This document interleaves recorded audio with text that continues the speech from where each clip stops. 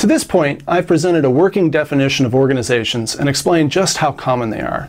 Now I want to sell you on the course.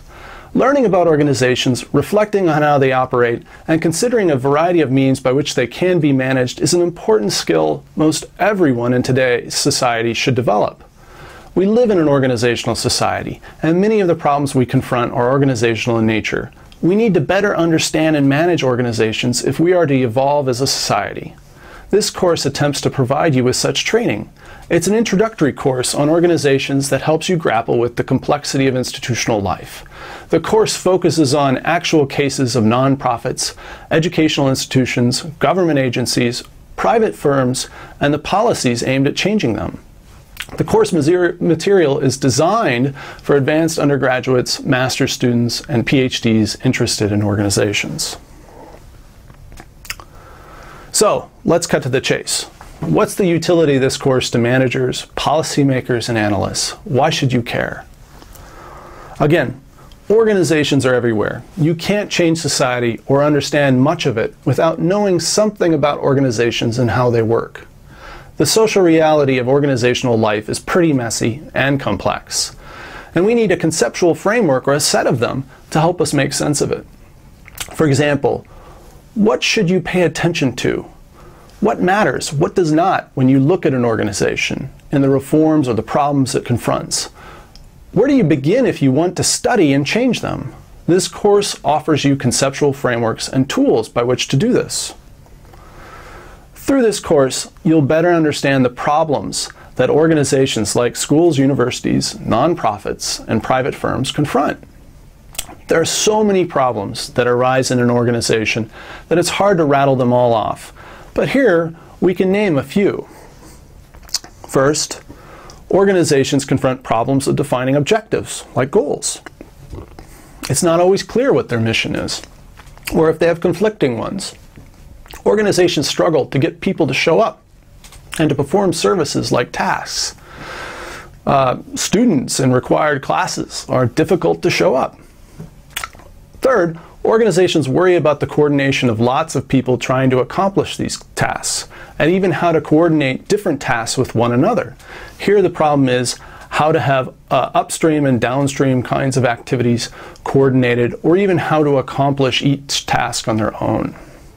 There's always a concern of drawing necessary resources from the environment. This could be a fifth kind of concern. Organizational inputs like money or revenue, materials, knowledge are highly important for the functioning of an organization. Then organizations also have to worry about their outputs, dispensing ideas, products, and funds to the environment and making sure that the environment reacts to them. There's also the concern with selecting, training, and replacing members as participants move through these organizations. Participants in organizations grow old, they graduate, they die. People turn over, they find other jobs. Replacing them is a key function or concern of every organization. Organizations even worry about the relations they have with other firms, like ties to neighbors and fit with an environment. For example, Walmart can't just plop down in any particular neighborhood. They have to consider the environment and their fit. This course exposes you to a variety of actual cases of organizations and theories that help make sense of what you've observed. Through this course, you'll learn there's nothing more practical than a good theory. Many of you have organizational experiences of your own, and they'll be of great value in this course. Think of them as experiences from which you've developed different accounts or interpretations. In most cases, your accounts focus on certain features of the organizational context. You attribute causal force to certain elements and certain actors over others, and you come to certain conclusions as to why things happen the way they did. Your accounts are in many ways a folk theory, a proto-theory.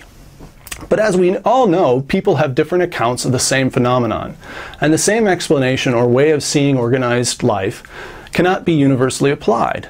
In many regards, it's not enough to adopt one theory or one perspective on everything. In whatever career you pick, you will confront new problems and new situations where your previously generated explanation does not apply, or where another perspective is altogether needed and relevant. This course exposes you to multiple theories of explaining and managing organizations. Why? Well, it does so to help you develop different accounts than you already have, to help you think in new ways about organizations so that when you go out and study one or manage one, you don't just draw on rules of thumb that will likely never work in a particular case, but adopt different ways of seeing and thinking about the phenomena. So this course provides you with different perspectives you may not have considered before. When you look at an organization now, it may seem unbearably complex and composed of an endless array of features. Through theories, or organizational theories, you'll learn to listen for different kinds of music and all that noise. Each theory picks up on different features of organized life and renders them into explanatory narratives you can use. And by implication, the hope is that you'll learn different and perhaps better ways of managing than you already have in your possession. So this course is designed to enrich your understanding of organizational phenomena and your experiences in them. You won't be given a laundry list of advice or rules of thumb that soon go out of date or fail to apply in the novel situations you confront. There are no silver bullet solutions here. You'll be given a set of tools, ways of seeing, ways of understanding, and ways of managing the complex reality of organizations. I'll leave it up to you and the actual organization cases that interest you to discern which tool or combination of them best applies.